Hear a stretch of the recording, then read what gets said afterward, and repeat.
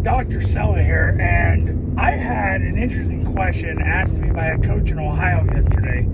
He said, can you have a 50-50 run-pass ratio when running the triple option offense?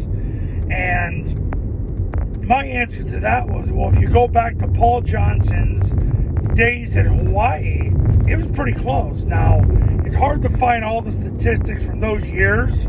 They're available on the internet, but I mean, he had years where his quarterbacks threw over 300 passes. So, yeah, I think it is possible. I don't think it gives you your best chance of winning, but it is possible. If you're going to do that, you're going to need at least 6 holistic pass concepts. Because if you're going to throw the ball in high school 20-25 times a game, you're likely going to need about, I'd say, 6 pass concepts, because you're going to want to run each concept at least 4 times a game so that they're effective.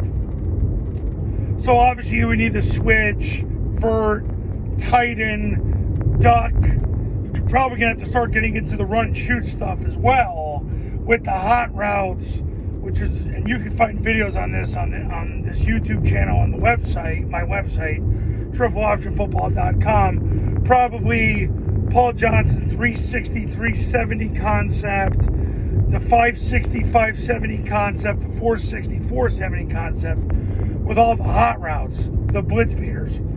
So I think it can be done. I don't think it's the most effective way to do it, but it can be done. So that's that.